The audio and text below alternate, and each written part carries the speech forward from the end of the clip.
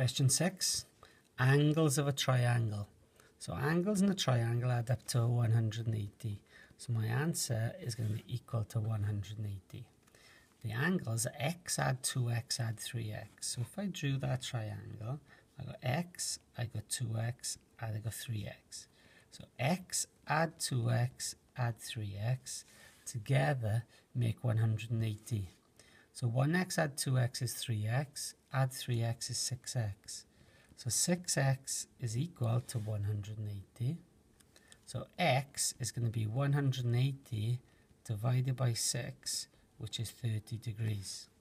But they are asking me to find the three angles. So if x is 30, 2x means 2 times x, so 2 times 30, which is 60. And 3x is 3 times x, and x is 30, so 3 times 30 is 90. So my answers are 30, 60, and 90 degrees.